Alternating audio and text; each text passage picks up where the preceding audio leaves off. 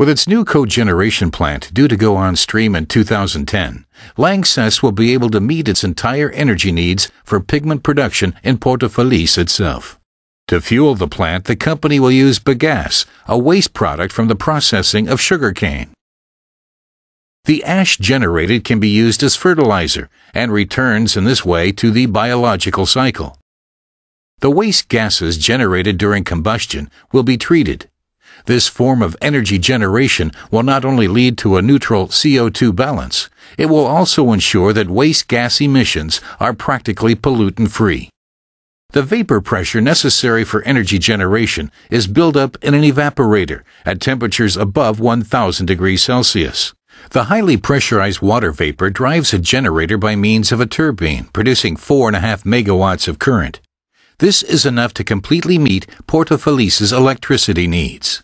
On leaving the turbine, the steam still has a temperature of up to 300 degrees Celsius and a maximum pressure of 11 bar.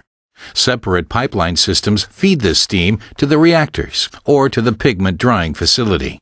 By commissioning this cogeneration plant, the Porto Feliz site will be able to do without fossil fuels altogether.